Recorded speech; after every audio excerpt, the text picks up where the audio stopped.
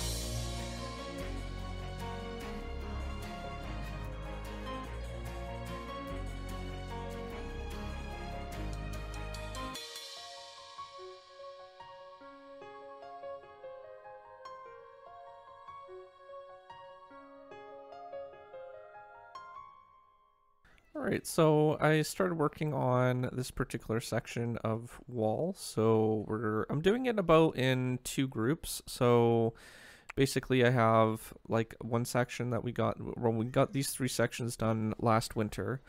And then I got this done yesterday for this section here. And then I've just been putting up like a temporary wall that we can basically go ahead and make sure no other animals get into our particular place, so everything stays fine. Now, I noticed that when I was doing this other wall, some foxes and stuff snuck past and ate some bushes and stuff like that, so I didn't want that really to happen with putting our other animals at risk, especially with how big the area is, and there's a lot of places without torches, like the farm area and way back here and stuff like that. So I didn't want any of our dogs to get hurt if a wolf or whatever got snuck past. But basically I just want to put up a barrier wall just temporarily. We'll be tearing that down once we get the outer wall built.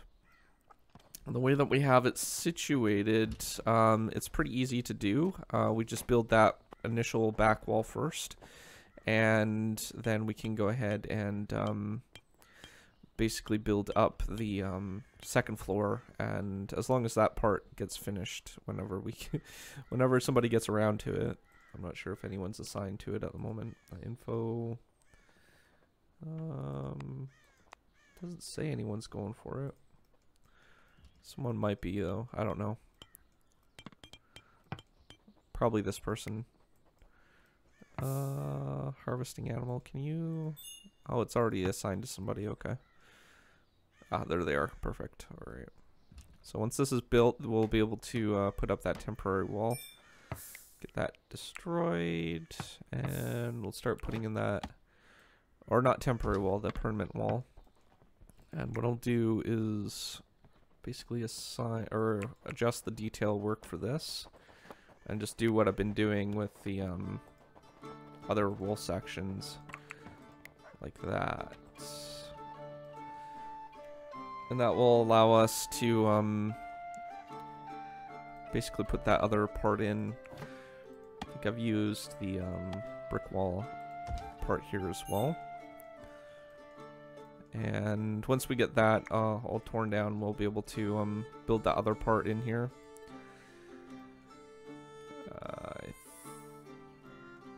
Yeah, we're just waiting for some builders.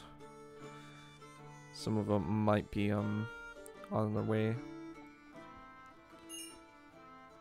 hauling the sock.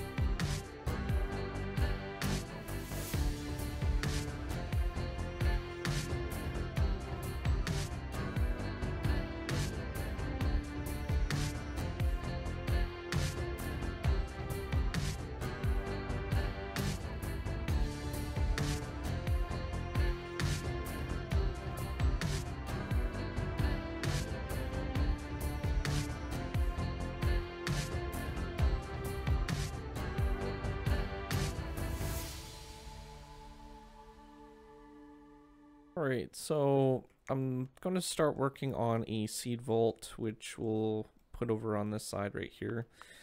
This is right next to our farm, so it should be pretty close to where we need the actual farms and stuff to be planted. So I think this will be a good location for it, I think.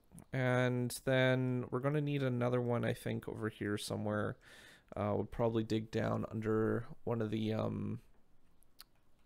these things, just so we can get the saplings and stuff stored there. And giving that what I've learned with the stone bricks and stuff like that, I think it would be pretty good to encase it with like something like this, because this is actually holding out pretty darn good. So we'll probably try doing that. Eventually I want to do that for the food storage as well, and other things like this that would probably be more perishable. So we'll eventually upgrade all this, and I figure what we'll end up doing is with the kitchen, I've cleaned out this area here because we don't really need that spot anymore. That's where we had the trees, we had the farms along here before. And I'm thinking about making the building a little bit bigger, and maybe an L shape or something like that.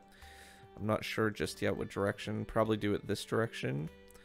And that will give us a lot more cooking space.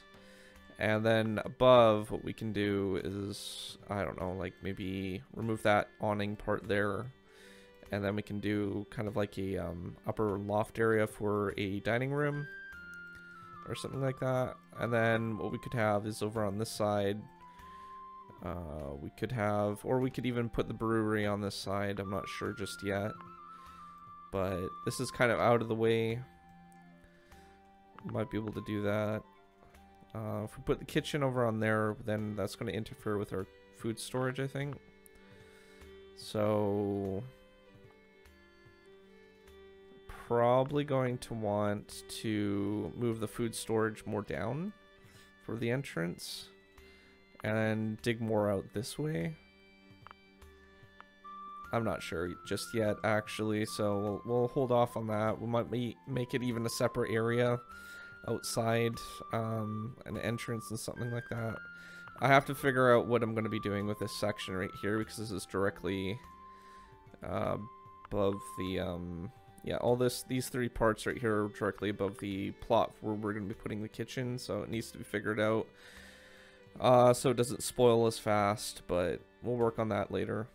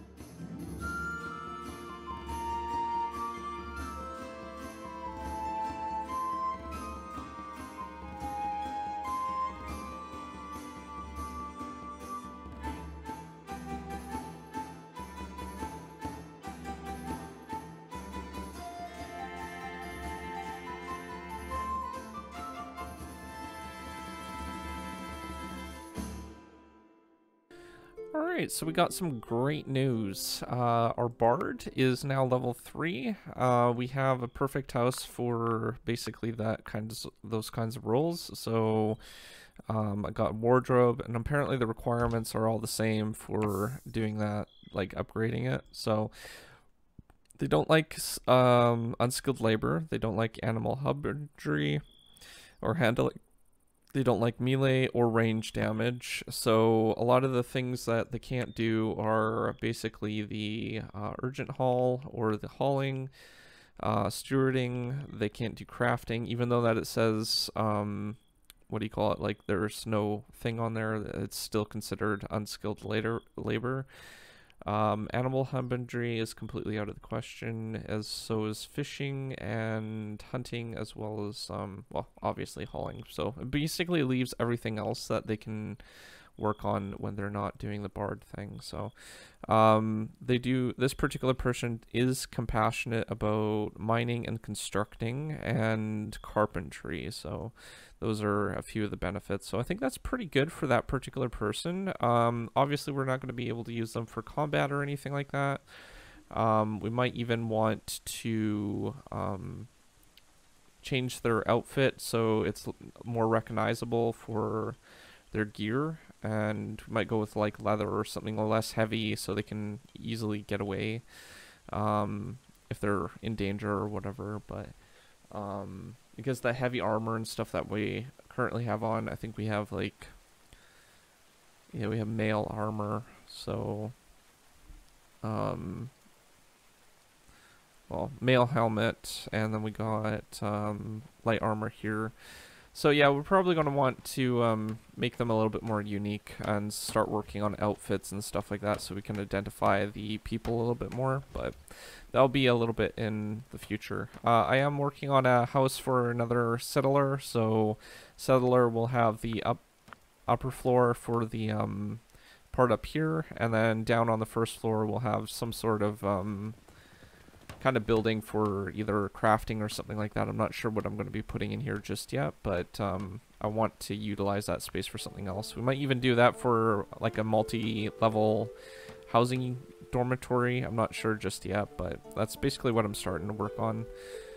Outside of that, we got the seed vaults mostly done. We still need to mine down a little bit further and place some more stairs and stuff like that, and then we'll be working on that next episode. But if you're new to my channel, don't forget to subscribe, comment down below, rate the video, and I will see you guys next time. Thanks for watching. Peace out.